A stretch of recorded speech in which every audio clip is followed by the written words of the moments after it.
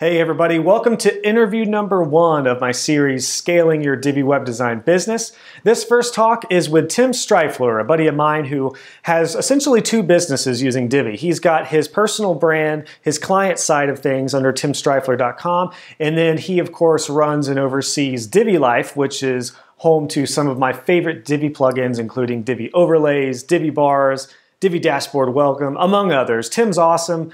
We got into the weeds about how he started his business and how he now runs a very effective growing business from the client side, but then also the product side. And now he's got a small team. He's got a full-time support person helping out with products. And we talk in detail about how he's managed all that, how they centralize communication, how he stayed sane by having a client-based business and a Divi product business. So we really had an incredible talk. I think you're going to get a lot of value from it. And I got to warn you, I'm using a new screen recorder for Skype, and I had a video setting wrong. It's kind of zoomed in on us. All the other interviews look fine, but this one is just zoomed in. But I didn't want to re-record it. It was such a good talk, and Tim gave me over an hour of his time to do this. So bear with us there, but you can always download the audio if you want. So it's just a little zoomed in, but again, a great talk, such good, actionable, and practical advice I know is going to help you out. So check it out, enjoy, and let me know what you think. Tim, thanks for taking some time to chat with us, man. Absolutely. Thanks so much for having me, Josh. Awesome, man. Well, let's go ahead and talk about kind of where you're at with your businesses. You have timstrifler.com for your client side of things, and then you have Divi Life, which has some of my favorite Divi products. And we'll talk about kind of scaling with both of those. But why don't you just kind of tell us where you're at with both of those businesses and what this year is looking like for you this next year? Yeah, absolutely. So as you mentioned, I have the 2 sides to my business, the client services side and then the product side. 2017 was a big year of growth on the product side, and I was putting, a huge chunk of my focus and time and resources into growing Divi Life, the product side of my business. And that's kind of like what I've been working towards, is having that type of business where I'm selling products and I can create something once and sell it over and over again and market and improve, add features and so forth. Well, I absolutely still love creating websites for clients and the challenges that each project brings. I still love that, and I definitely want to always have some level of client work in my business. So right now, I'd say it's probably about like somewhere between 10 to 20% of my time. And so I'd probably keep it about there, no more than 20, no less than 10, because I always want to be doing client work, because that helps me figure out, what products do I want. And then that helps me create products for Divi Life. I feel like if I'm not doing client work, then I'm disconnected from my audience, which is Divi users. So yeah, it's been a great year of growth, and I'm excited for 2018 and seeing, how that pans out with more products and everything. But yeah. Awesome. And I love that you said that, Tim, because I have the exact same mindset to where all of the layouts that I've put out so far have been basically answers to questions that I had, or they they solved a problem that I had with one of my client sites. So I have the same mindset to have, the client things going that way. It keeps it real and it translates into real world problems. So that's really cool. Yeah, definitely. So Divi Overlays, that's my most successful product at this point, and that came from a client website. The client said, hey, it would be really cool. It was a cafe restaurant. It would be really cool if we could have the menu just open up in a pop-up, so wherever they are on the website, they don't have to wait for another page to load. They just have it right there. I'm like, well, yeah, pop-ups, that's not like totally original by any means, but being able to build it with the Divi builder, and so that, saw the potential for that. So yeah. Very definitely cool. Very cool. And so I know we talked before we started the chat, but with your 2 businesses, do you have any plans to scale the Tim Strifler side, the client side, or are you really kind of gearing towards Divi Life and really scaling that? Yeah. So while I kind of look at them as being almost 2 separate businesses, at the same time, they're kind of 2 parts to one business. And I think the benefit of being able to scale the product side is, in terms of having contractors, employees, people like that on my team, well, they can also help me on the client side of things too. So it's kind of basically scaling both at the same time, or I guess scaling, the the parent company, which is Tim Strifler LLC, and that's the umbrella that holds DiviLife.com and TimStrifler.com. And so as long as they're working for me, my LLC, then I can have them help me on the client side or the product side. But, again, the product side has definitely been the focus, and that's always the intention of bringing people on, is to help me there. But it's nice to be able to pull people off of on the product side to help on a client project and so forth. Sure, and so, sure. So yeah, it's kind of gets the benefit of both sides of the coin. Awesome. Well, that kind of leads me to my first main question for you, Tim, and that's basically why. Why do you want to scale your business? And before you dive in, I guess I know scaling has kind of a negative connotation to it. Like, it feels a little corporate-y, and it feels like, a bunch of guys in suits trying to, get their profit margins up and up and up and all that stuff. But for me, I know before you dive in, what I realized was that scaling for me is going to free me up to do what I really want to do. I don't want to handle email support. I don't want to handle, sites breaking and widgets breaking, like that kind of thing. Those are the things that really kind of, destroy my creativity. So for me, it's all about freeing up. So for you, why do you want to scale? Yeah, excellent question. So I would say, to answer that, take a step back. So in college, when I started college, I had no idea what I wanted to do, what I wanted to study. I was undeclared for my first 2 years and just did general ed and absolutely hated it.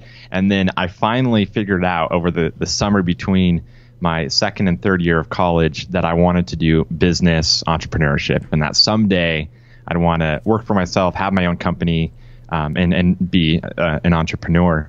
And so kind of since then, I always wanted to start a company. I didn't know what it looked like. I wasn't building websites then, had no idea what WordPress was. But I knew someday I wanted to start a business. I didn't know what it was, what it looked like, what industry, whatever. But then as I kind of discovered WordPress and started building websites and everything, I saw the benefit of working for myself and being able to have that flexibility of working from home, working when I want, my own schedule, working with the clients that I wanted to work with, and doing the types of projects and everything. And I think as a freelancer, there's a lot of those freedoms, but I felt like I hadn't found, what I really wanted to do long term. And then I kind of by accident kind of stumbled into creating products. I was using Divi. I wasn't super involved with the Divi community, but I started getting more involved with the Facebook groups, and I had a small little plugin that I had created for a client site, and I thought, you know what, I'm going to put it on one of the Divi marketplaces and just see how it does. And by no means did it, make enough to pay the bills, but it was a $5 plugin. But I saw the potential of the Divi community, and people wanted products for the Divi market, and so I started creating more products, and I realized how much I love it, being able to design products and really dive into the features and the user experience side of things to create things that will help other Divi users build their sites. And so I felt like once I kind of came across that, I found like what I was looking for, in being able to have a product business. Well, don't get me wrong, I still love the service side of things, but as we all know, there's the downsides of being a freelancer, potentially, unless you scale, which is obviously the whole purpose of this talk. If you're not scaling, then you can only make as much money as the hours you have in the day, because your time is your money. And so I wanted to kind of get away from that and focus on something that would allow me to make money, that's completely separate from the time. Obviously, the more time I put in and the more products I develop and the more marketing that I do, the more I'm going to be able to grow. But I wanted I didn't want it to be a direct correlation between the hours I put in the day, that I can bill. And so, that was just naturally a good fit for me. And obviously, I know a big part of the series you're doing, Josh, is being able to scale the service side as well. And I've done that a little bit, kind of, as I mentioned previously, being able to kind of scale them both together. But the product side has always kind of been something I, really excites me. And so scaling, kind of like you mentioned, allows me to be able to focus on the things that I want to focus on. So what that has looked like over the course of this year, it's actually been a little over a year now. I hired a full-time support person. I started her out doing 10 hours a week, and we slowly ramped up. Oh, awesome. And I actually don't hate doing support by any means, but it is very time consuming. It sucks up a lot of time. And so by scaling in that way and bringing on someone to do support full time, I can step back and look at more the big picture and focus on the things that I think I'm good at, which is, product development and coming up with product ideas, feature ideas, and marketing and so forth. So I guess all that to say, the long answer to I kind of what you mentioned already, scaling for me has been about getting to focus on what I want to focus on and what I think I'm good at.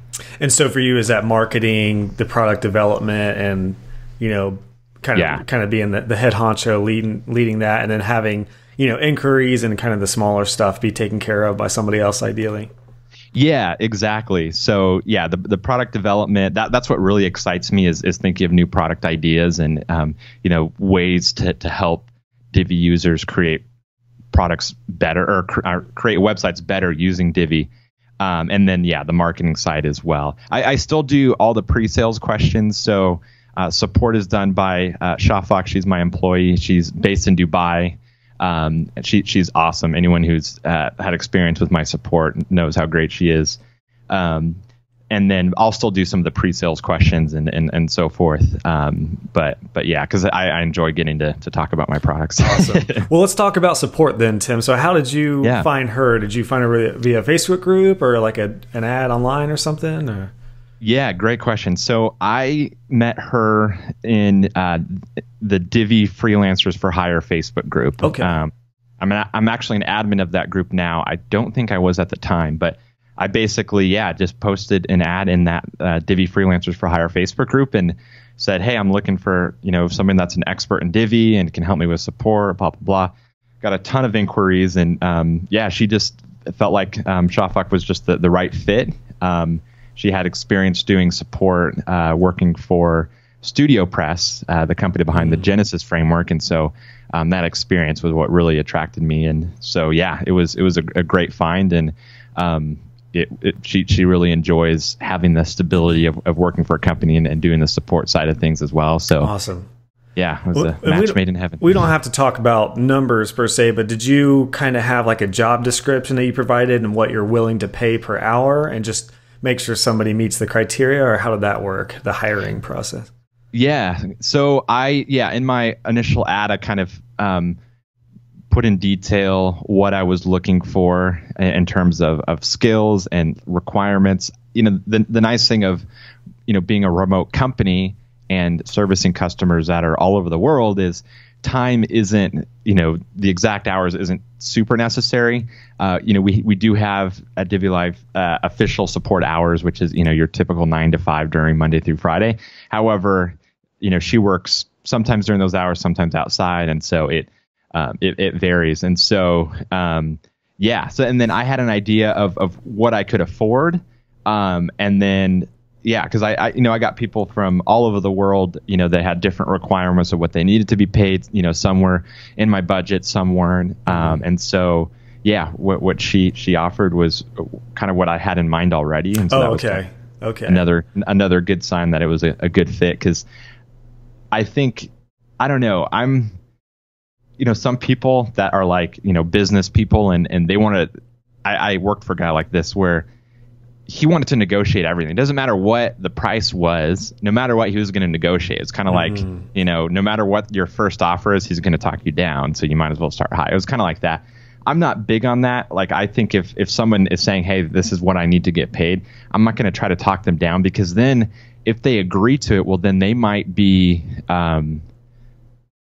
unhappy and unsatisfied and even though they agreed to it because they need the steady work, but then now they're not enthusiastic about it, and they're going to be continuing to look for something making more. So are you of the mindset to where you kind of want to see what they want to get paid, and then you either match that or top it to encourage them to want to stay with you and be better? Is that kind of the mindset you're talking about? Yeah, basically. So, I think I agreed to what she wanted initially. And then I think it was like maybe like a slightly higher than what I had in mind, but pretty close. Okay. And then, I'm big on, good work gets rewarded, with raises and then bonuses and stuff like that. But yeah, I don't know. Just for me, trying to talk someone, lower than what the rate they would request.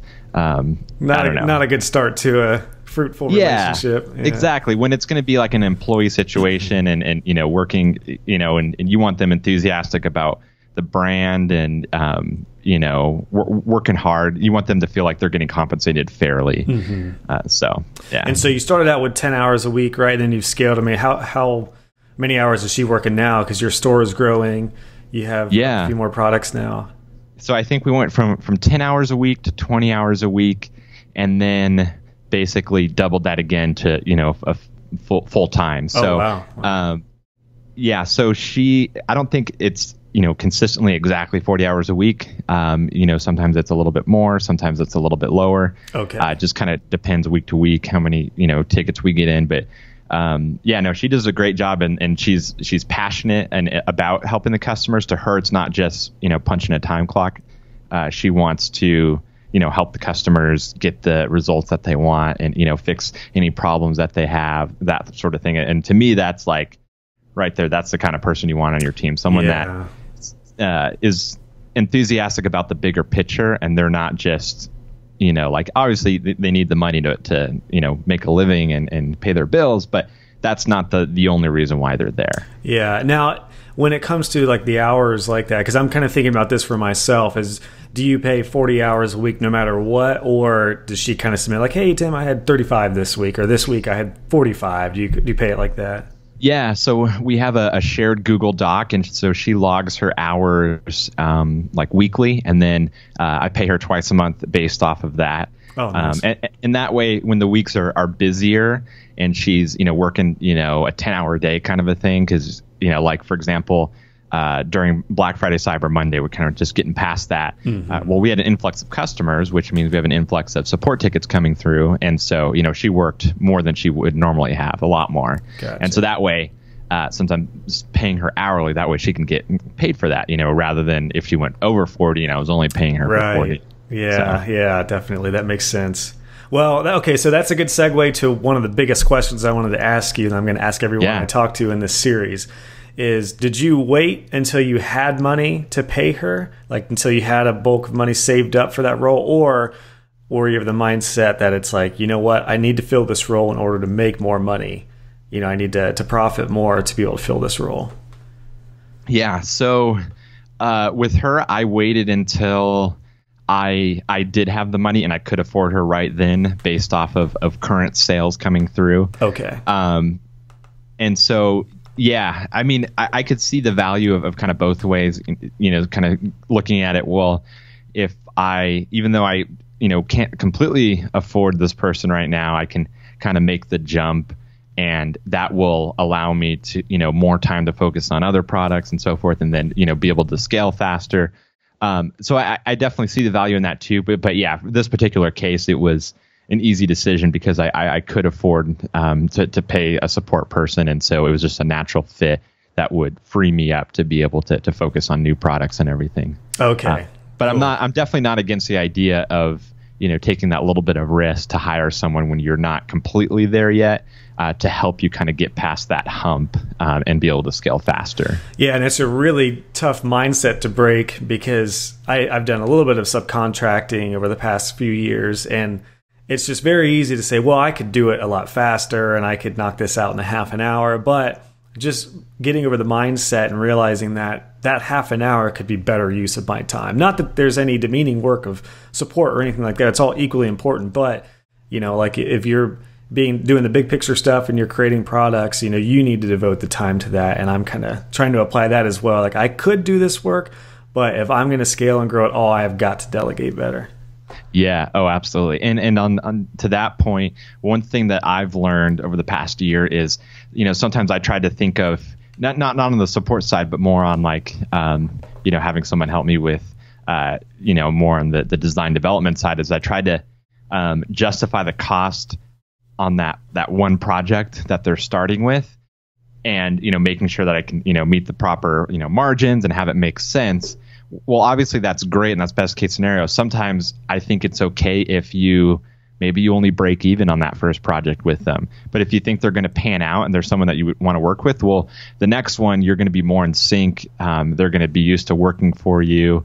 They're going to, you're going to be just in tune of what, they'll know what you're looking for and so forth. So then each time it gets a little bit better. And so that's something that I've learned, is I always try to find someone, hire someone that can give me exactly what I want, right then, which obviously that's best case scenario. It's not always possible, but if I've learned that it's okay to kind of take that gamble and, over a course of a few projects, have someone kind of be developed into that ideal person. Does that make sense? Yeah, well, and that's a good point. That's probably just a good frame of reference if you're going to do any sort of subcontracting or hiring out, is that the first few projects are definitely not going to be as profitable.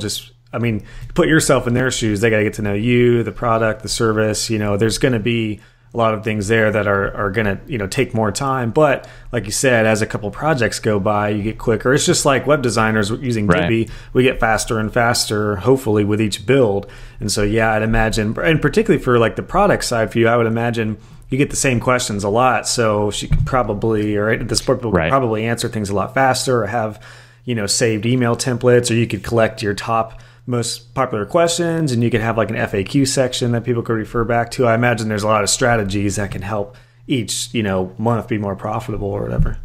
Yeah, no, that's a great point. Yeah, there's a learning curve on both sides. So on the support side, for Shafak, my employee, to be able to, get used to some of those common problems. And then there's the learning curve on my side, knowing how to delegate and manage someone. And so, I think that's something that's important is, it takes time to kind of get used to that, the art of delegation, basically. So this wasn't on my list of questions, but I'm curious, with working with somebody overseas, is there a language barrier there? Are there custom differences? Have you had some, not issues, but is it just kind of tough, working with somebody who, might have a completely different lifestyle than you? Are there some things you had to get used to and things like that? Yeah. So with Shafak, she actually grew up in the States. She's from Pakistan originally, grew up in the States, moved back to Pakistan. Now she lives in Dubai. And so, she's 100% fluent in English, growing up and going to school in the States. So her writing skills are top notch. And so I think I really lucked out with her. Other contractors that I work with currently and worked with in the past, you definitely have to, look at that, their English skills and their writing skills. For me, I want to be able to, even though the majority of the communication is done, messaging over Slack, I still want to have the opportunity to talk to someone over the phone. And so I'd want them to be fluent in English enough to have a conversation. I think when someone is overseas, there's always going to be some level of language or communication barriers or cultural barriers. But I think, to me, it's kind of fun learning about those things, and it kind of expands my horizons. Knowing different, kind of getting to know their cultures and Googling. For example, over Christmas, I did some Google searches. Okay, one of my developers is in this country. Do they celebrate Christmas? Can I say, hey, Merry Christmas? Yeah, kind of thing. So to me, that's kind of the fun of running an online company and having a team, remote team all over the world, is getting to learn the different things that are customary in different countries and so forth. Does that answer your question? Oh yeah, definitely. And did you do a call with her initially when you did kind of the hiring process? And I guess my follow-up question would be, do you still talk to her on the phone much, or is it mainly online through Slack and stuff? Yeah. So before I've hired anybody, I've always done a call, whether that's over Skype, over Facebook Messenger or anything. And then now the bulk of my communication with anybody on my team, which I have some part-time developers, the bulk of it is through Slack messaging. That's what I prefer. I'm not a big phone person in general. I would rather, be able to, do multiple things at once and do Slack communications. But there are times where it's okay, it's going to be way easier if I just, jump on a call and talk things over. And so, that's why I always make sure they can, they can do both. And actually that reminds me. So Matt Mullenweg, the co-founder of WordPress, the CEO of Automatic, something I picked up from him, I think he talked about in an interview or someone wrote about it in a blog post or something. He actually does all the hiring for Automatic. Mm-hmm. He does all this screening, and then after he approves someone, then he passes them on to the manager that would actually be hiring him for that specific team. Oh, okay. And then he starts all of his interviews with Slack or Skype, text-based messaging, because in his mind, if that's the majority of the type of communication we're doing, then I need to make sure that they can communicate in that way. Wow, that's a really good point. Yeah. Yeah, and it makes so much sense. And so I kind of got that from, I don't do that same method, but so I do both, text-based, talking, and then also, over some sort of voice call as well. Yeah, because you could potentially, somebody could really falsify their personality over a call or face-to-face, and then they could get on a support chat and be like, I don't know, Google it. So yeah. I imagine you do pick up a lot, and I think you and I have realized that in talking with each other through Facebook Messenger and then just talking with the Divi community, you can tell a lot about a person's character and personality with the way they answer a question or the way they just communicate quickly with a message on Facebook or something. Yeah, absolutely. Yeah, so that's been important for me, and. Yeah, because I think also to your point with language and cultural barriers, I think you can pick up on that with one of the two, whether through a voice call or messaging, and so I think it's important to kind of get those things out of the way before you bring someone onto your team. Yeah, awesome. Well, one other question I had was going to be, how do you centralize communication? So it sounds like Slack is your primary tool. Do you have a Divi Life Slack account that you just add people to, or?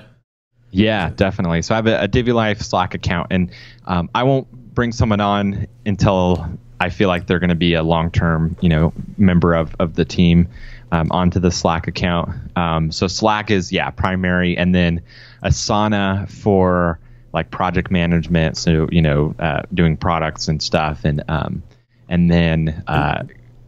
Sorry, go ahead. Do you mix that with your Tim Strifler stuff, or do you segregate, Divi Life products versus client stuff?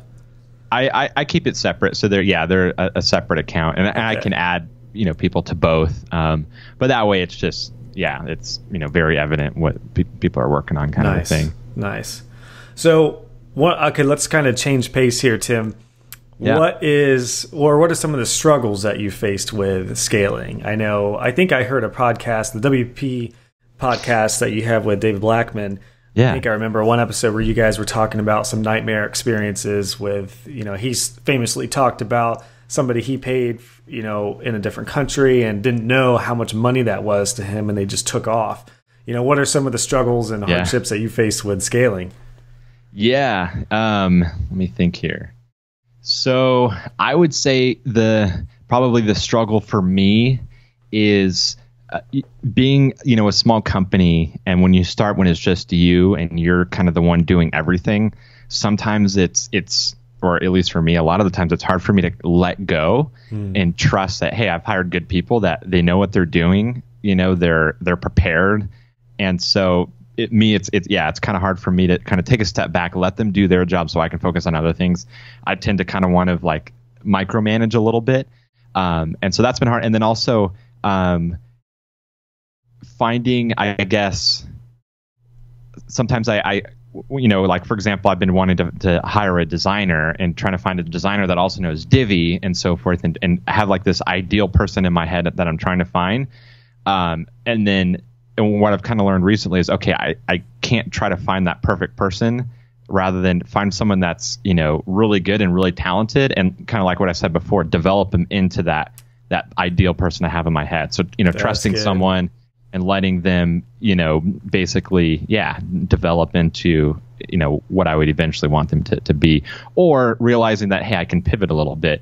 I don't have to have the workflow exactly like this. This person's really good over here. I can adapt the workflow a little bit, bring on someone else over here to do this.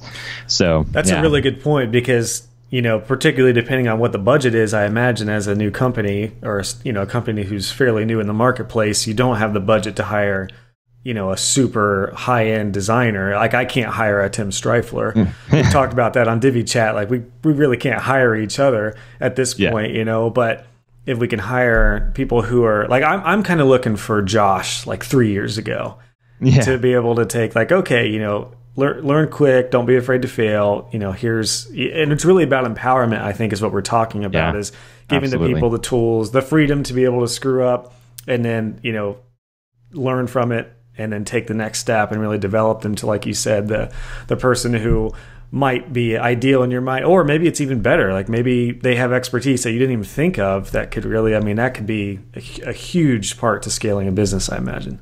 Yeah, definitely. And yeah, that's definitely a skill that I think comes with experience as you're, hiring more people, managing more people. Another thing is, and I think this is something that a lot of people that are managing and have their own companies kind of go through, is you want to find someone that is going to be with you like long term, right? And that's like the goal. Best case scenario, they're going to work for you, they're going to get better, you're going to obviously increase their pay as years go on, but they're going to be with you forever. And it's so sometimes you want to try to find that person rather than people that are like, because like sometimes I think, oh, this person's, they're really ambitious and they're smart, like they're probably going to want to go do their own thing, in 6 months. And obviously, like you don't want to like hire someone that is, for sure is going to, ditch you in 6 months. But I think if you kind of look at it as, hey, that's okay. If someone works for me and, I can help them develop their skills and, they can move on to do something bigger and better, then that's great. And so I think that's a major mind shift type of thing where, kind of look at each person for more than just your employee. Look at them as, their career journey. And if you can be I guess a stepping stone to that next thing, then like, hey, that's okay. Like, there's plenty of fish in the sea. There's other people that you can bring on. But I think if you kind of cultivate that type of culture of developing people and, letting them get better and better so that they can, someday move on, that's okay. Because I think what can happen is in return, you create a really good culture where people want to stick around because you're empowering them and you're allowing them to, you're not putting them in a box, basically. Yeah, and that could be really tricky, I'm sure, because if you get somebody with, I guess what I would label with like an entrepreneurial mindset to where, they kind of skip around from thing to thing, or they just like doing new things, that can be really tricky. I've kind of tried to avoid that. I've kind of looked for people who, and again, the limited subcontracting and hiring I've done, I've looked for people who really kind of need to be told what to do, which is good and bad in the same way. It's good in the way that, they're probably going to stick around longer. And it is good to have people like you and me to where we can probably, we're never going to be bored. We're going to do something. We're going to figure out some problem to solve or to do something. But a lot of people just aren't wired like that. And that's fine. Like it's good to be wired to where, some people are very content with just having a to-do list, knocking that out and then going in the next day. And it's a really good balance, I think. So I'd imagine that's probably kind of a double-edged sword, getting two people who are really entrepreneurial together, unless there's somebody to balance that out. Basecamp is a company that I use for my project management, and I highly recommend their book Rework. Have you read that by chance, Tim? I have not read it, but I've heard a lot about it. It's awesome. You would love it. I read that the first part of 2017 was the first book I read, and one thing I really got from it was it's cool because so many tech companies out there now, they just want to get as big as they can get so they can sell their company. But both of the owners in that basically say, like, we don't want to sell this. We don't want to just get real big and sell it. We want this to be our life. Like, we just want to work for Basecamp, what we started.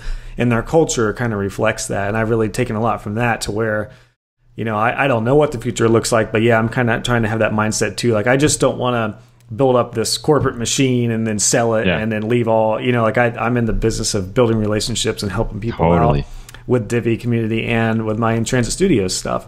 So that's kind of the mindset that I'm trying to have. But that's a really good point about, the entrepreneurial, like you want to be able to empower them. And then if they have enough freedom and, or all their needs are met, then I imagine, then why would they go anywhere else? Yeah, definitely. And I think a good example of that in the real world is the amazing Elegant Themes, Kenny Singh, he was the lead designer of Elegant Themes several years ago, and he did a big portion of the design of Divi and the launch of Divi, and worked on, I think, the first stage of the Visual Builder, and then he got recruited by Google, and it's Google, one of the most valuable companies in the world, and so he got snatched up. Clearly, there was no hard feelings from Nick Roach. They remained friends. They kept in contact, and Kenny realized that coming back to Elegant Themes was a better fit for him. And so now, he's able to take what he learned working for Google, and he's been able to build out a design team, and now he's being able to do bigger and better things. And so I think that's a really good example. Is like there was no hard feelings. Like why wouldn't you go and work for Google? Like that's an amazing opportunity, but.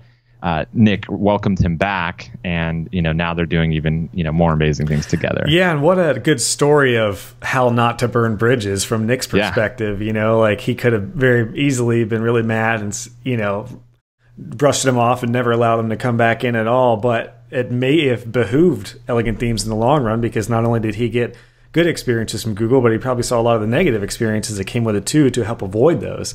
Yeah, so that may have been a really a blessing in disguise. That's a good thing to think about. For sure. Yeah, I've learned a lot from Nick and the whole Elegant Themes team, just kind of from watching them, observing them from afar. They're amazing team of people. It is remarkable. And then from a support perspective, I know, talking to Mitch, the operations director, that he's very grateful for all the Facebook groups, because think about how many thousands of support tickets they would have daily if the Facebook groups weren't there. So that's kind of a testament in itself. Like if you create a community, which I'm not saying you need to create a community for every product you have or every company, but that's a good example of like, if you empower people and you create a community, who knows how that can help you in the long run. Totally. Yeah. And then kind of on the flip side too, you create a community of loyal fans of your products. It happens all the time where people will, ask for a product or hey, how do I do this? How do I build this pop-up? Or how do I have, a promo bar at the top, and my customers are saying, oh, go use Divi overlays, go check out Divi bars, and I don't ask them to do that. They just do it because I focused on creating good products and having good support to back that up, and naturally that just happens, and it's kind of just a side product of working hard and doing the right things. Yeah, and I've seen that in the Divi web designers group, to where, because I've promoted Divi overlays, it's usually probably 2 or 3 times a week. I really need to get an affiliate link from you. I know, right? But it because it reflects you. If I refer something, I don't want somebody to upload a plugin and be like, that freaking plugin that I used that Josh recommended broke my site, Right, for sure. So yeah, you want to refer good things. And I'm just now seeing that with the few layouts that I have currently in the market. Is like I've seen a couple shares on them, and there's no cooler feeling than to see something that you created kind of make its way around the community. So I imagine for you, it's 10 times that. Yeah, I see it a lot with your tutorials. People will ask certain questions, and people are saying, oh yeah, go check out Josh's tutorial here, and then on the product side, whatever, or the tutorial side, it's like affirmation, like, hey, I'm creating the right types of things because they're the answers to people's problems. It's a solution for someone, which is cool. Yeah. Well, that's awesome, Tim. This has been a great talk, man. We picked up some really good stuff, and we talked about your initial hiring, talked about a lot of good things with support. So you're using Google Docs for time tracking. Do you do any other time tracking? Any other thing for that? So I do, like on the client side, I use FreshBooks for invoicing, and they have a time tracker built in for tracking hours. I really only do that like for myself. On the client side, I mainly do kind of project to project when I'm having other contractors help me. So then it's they just tell me how much it's going to cost. I don't have them track their time or anything. And then I use QuickBooks on the product side I guess that's my whole business uses QuickBooks for accounting purposes, and I should really just use QuickBooks for invoicing too. That way I'm not paying for FreshBooks, but I haven't quite transitioned that yet. Gotcha. One thing that I'm working on right now, I'm going through a business coaching program, a 6-month program, And one thing they really helped me figure out is to view my time, like almost treat myself as an employee, because I've been terrible at logging hours, and I kind of guesstimate like, the website might take 20 to 30 hours. But I'm really trying to nail that down. That way I know, okay, this website should take a subcontractor no more than like 20 hours or something like that, and that's kind of what I'm working on to better, track time, because, and I know it's businessy stuff, but if you're going to scale your business at all to free yourself up to do what you want to do, you have to. It's just kind of comes to territory, I'm sure. So that's really good. So the time tracking stuff, so support. We talked about some good tools. So looking forward, we're recording this at the tail end of 2017. So where would you like to be a year from now? Do you think about how big you want your team to be, or you just think about the product side and you kind of think the team will, go around that? Yeah, so I look at, so I have revenue goals, and then I have kind of, I guess you could say, product goals, adding products to the lineup sort of thing. And then I look at the team as, okay, how, what people do I need to bring on to help me reach those goals, the product goals and the revenue goals. And so, for a year from now, I plan to, I'm still kind of in my 2018 planning phase, so I don't have exact numbers in terms of products, but trying to nail down the exact product lineup, based off of last year, or I should say this year, it's still 2017 technically. I launched 2 products in 2017, and that took a lot because their plugins are more involved, lots of features and lots of updates after those launches. And so I know in 2018 I'd for sure like to double that to doing 4 launches. Awesome. And so I'm still trying to figure out exactly, but that's probably what I'm leaning towards is doing four major products with some smaller products, layouts or child themes in between. So cool. And so I imagine the number of support people doesn't quite matter. It just, or even your team members, like maybe there's a designer involved later in the year or something. I imagine you'll kind of just have to see how that all plays out, right? For sure. Yeah. So I'm going to, based off of just capacity and, how much my support can handle currently, most likely a year from now, I'll have another support person. And then I hope to Q1 hire just a kick butt designer that can design. I don't even care if they can, touch Divi at all, or if they're, pure PSD. Okay.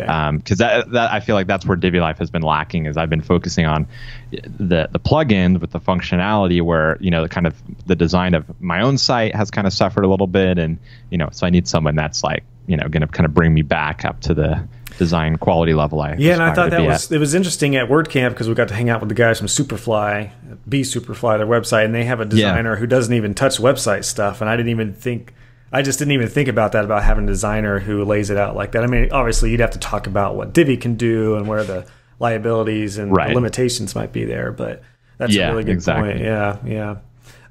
So one more question I had in regards to like scaling the business. So you talked about team. This is what I was going to say. Let me throw one more goal in for you if you'd like to take this in, because this is what I'm thinking about. Is you've got your revenue goals, you've got your product goals, but I would encourage you to think about profit goals too. And again, profit sounds like such a cheesy corporate term, but what I realized recently was within Transit Studios, I feel like I'm making a ton of money. But then at the end of the month, I'm like, where is all the money going from? Why isn't there more in the account? And I realized that I have created one good web designer job. Like I've created a really good web design job, but I don't have much profit above that. Like my profit margin is about, I think on average, like 10 to 12% for each project. So after you pay yourself? After I pay myself as the web designer. But me as the owner, you really kind of have to step into the shoes of an owner. That's not enough to be able to support yourself. And I know some people think bosses just sit on their butts all day and don't do anything and just manage people or tell people what to do. But now that I'm like becoming in that position, anytime I see something on social media that's blasting bosses and stuff like that, I'm like, you have no idea what they're going through. You have no idea how much they learn. Now I'm like really defensive because I understand. But that's kind of one goal for me this year, is to think about how I can increase profit. And maybe not even, if I'm charging $5,000 for a certain kind of website, maybe I can still keep it at $5,000 for my clients, but I can do things. I can templatize emails. I can speed up the process. I can really firm up the design process. I can, we've talked several times on Divi Chat about how to manage projects better and how to speed up things with the client.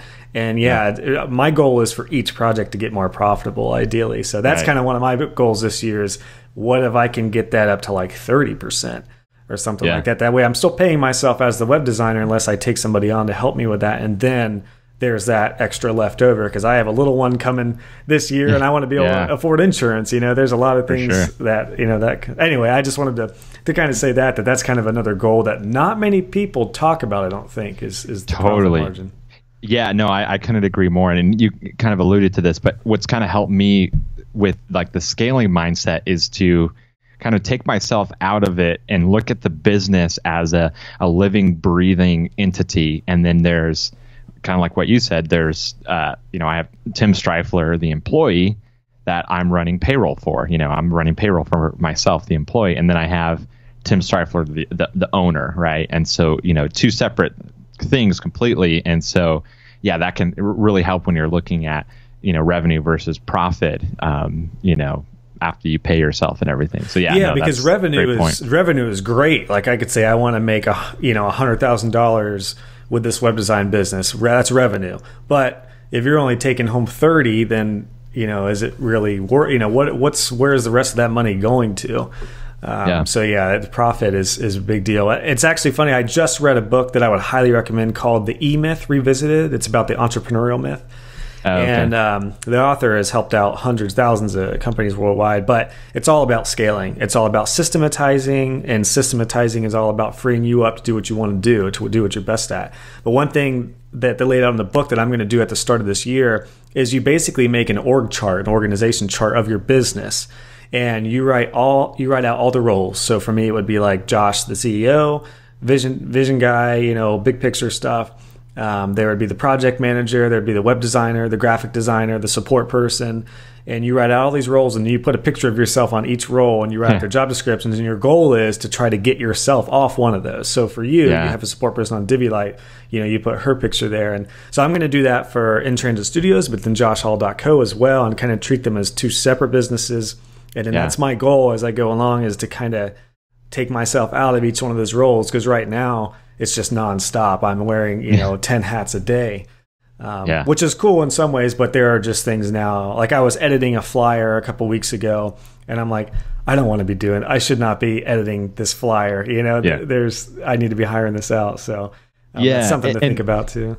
In addition to like all the responsibilities and how time consuming wearing all those hats is, there really is, for certain tasks especially, like it's hard to shift gears and go from designing a website to then, doing something that's more, analytical, like accounting or something like that. And so when you're wearing all these different hats, like if, for example, if I'm in like design mode and I've been like, designing a website, and so it's a lot easier for me to continue doing that than it is for me to like shift gears and start doing something completely different with, the other side of my brain. And so there's that like, just the act of shifting, I think, kind of slows down and can, break your productivity. And that's why a lot of productivity experts, they always say like, do like, one type of work one day, and then the next day do, the next type of work. So all day you're kind of staying in that mindset. Yeah. And I've talked several times about kind of setting up a daily routine, which I try to stick to where I leave a segment at the end of the day for support and things like that. But regardless, it's still, I would like to get to the point to where I don't have to do that. Like, what if I could take 2 days and not check my email for support stuff? What if I could have, which is kind of nice. Like today, we're right after Christmas. This week's kind of a soft week, I would say. Like I'm doing some client stuff, but mostly working on the series and doing stuff that I really enjoy, which is this kind of work. And it's awesome. I feel more free and I feel more creative. And that's kind of my goal, is to be able to just, limit that to where I don't need to have that reactionary work time, where I can have a dedicated day or two to do what I want to do, which I think would pay off big time in the long run. So it sounds like kind of what you're talking about, with scaling. Yeah, absolutely. Yeah. Awesome. Well, thanks, Tim, man. This has been great. This has been a really good chat. I think we covered pretty much all the main questions. I hope it was beneficial for you too. And I'm excited to listen back through this. Like I said, I'm going to be talking with quite a few others in the community, and this is going to be on by the time this comes out, it'll be on the Elegant Themes blog more than likely. And then we're just going to try to help the community and build the best thing we can. So is there any final thoughts you want to say as far as scaling to folks who are either running a web design business full-time or part-time or getting into the product realm? Any last words of wisdom?